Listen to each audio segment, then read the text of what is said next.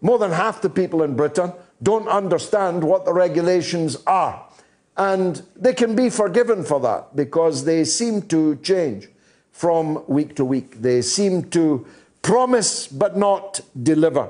The issue of testing and tracking, tracing, all of these things appear to have been almost abandoned, and billions spent on them in the process of abandonment.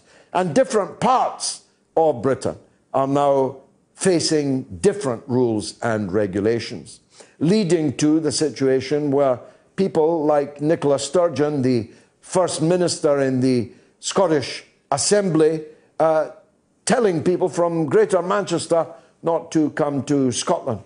That's the official position of the SNP administration in the Scottish Assembly, but the madmen of the Scottish nationalist Barmy Army have taken the law into their own hands.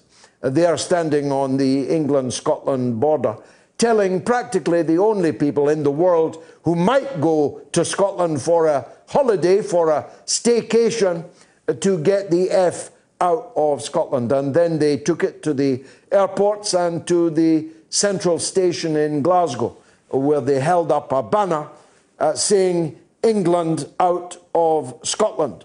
If it had said Pakistan out of Scotland, or Ireland out of Scotland, or Asians out of Scotland, well, the banner wavers would already be in jail. They'd be on a charge.